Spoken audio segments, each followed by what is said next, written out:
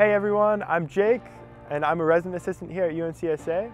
This spring we just moved into Artist Village, which is a brand new residence hall for undergraduate students. I'm super happy to call this place my home, and today I'm going to be showing you around a little bit.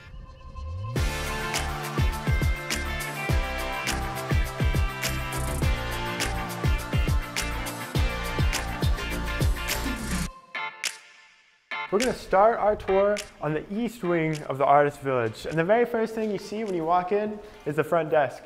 Hi, Danae. Hey, Jake, how are you? Good, and you? Good. My name's Danae Spencer. I'm one of the area coordinators here at UNCSA. I oversee Jake and some of the other RAs here. Right now, I'm working the front desk. We typically have someone sitting here from 9 a.m. to 11 p.m. It's myself or another worker in the morning, and then some RAs at night. We typically help students with lockouts, immediate maintenance concerns, or any other questions they have about the building if they need help. Cool. Thanks, Danae. To continue our tour, we're going to go into the main lounge of the first floor. And as you can see, there's all sorts of cool chairs, tables, a couch, and even a big TV for watching movies. At the end of the lounge, we have one of two kitchens that are in Artist Village. I have to say, when I moved in here, I couldn't believe just how nice this space is. It's a full-service kitchen. There's a stove, an oven, a sink, a microwave, and plenty of pots and pans to use. I see some of my friends in here almost every night cooking, and I think we're really lucky to have it.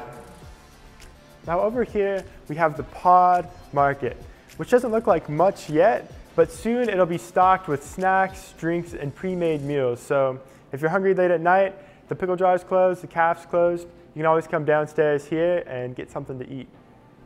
Now this is the laundry room.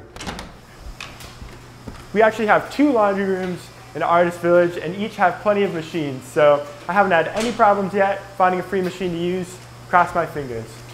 It's actually really simple to pay for your laundry. You just select the machine that your clothes are in, scan your card to pay, and it's as easy as that. In Artist Village, we do have a pair of elevators, which I have to say I'm very grateful for. During a couple years of moving, I had to carry so many boxes, mini fridges, couches up those stairs, so this is going to make moving a lot easier. Now let's take a look into one of the suites. Everyone in Artist Village lives in a suite, which is a common space and two bedrooms. The shared spaces include a toilet, sinks, a microwave, freezer, fridge combo included with the room, and a shower room. This is what the bedrooms look like. In a single room, there's a dresser, a desk, a chair, a bed, and a nightstand, and in a double room, there's two of everything.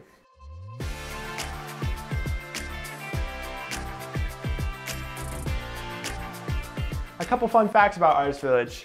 It's right across the street from the fitness center, and the beds are actually super comfortable. On just about every floor of Artist Village, there's a study room.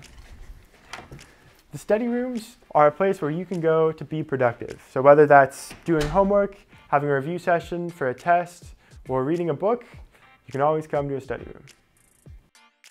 And for the last stop of our tour, the east and west wings of Artist Village are connected by a bridge that has 3 levels, and on each level, there's a lounge. I have to say, this is probably my favorite place in Artist Village because there's windows on either side.